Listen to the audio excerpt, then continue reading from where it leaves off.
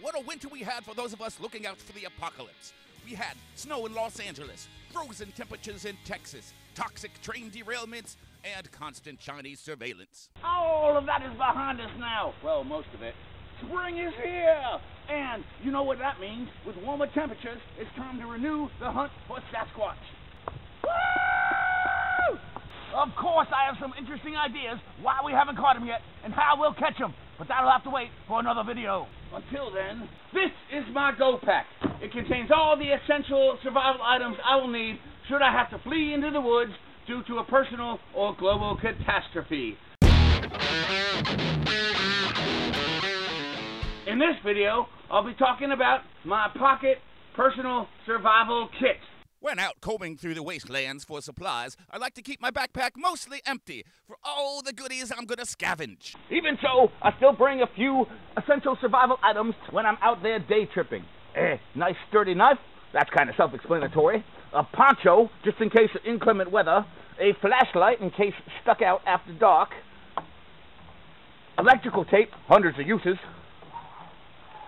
Toilet paper and some wipes, because, you know, I like it clean down there. Who doesn't?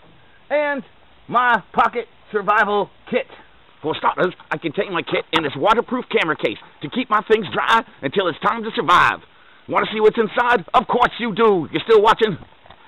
So, first, antibiotic cream. Lord knows, I accidentally cut myself a lot. Super glue. Bonds skin instantly. A little pair of scissors for clipping and stuff. A lighter. Self-explanatory. A fish hook and some 10-pound fishing wire. Safety pin. Paper clip. Safety pin. Some tweezers for a tweezing. A nail for punching holes and a needle and some dental floss just in case I have to give myself stitches.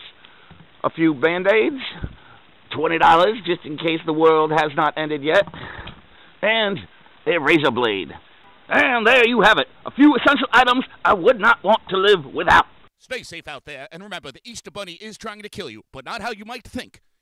I kill with diabetes and high cholesterol.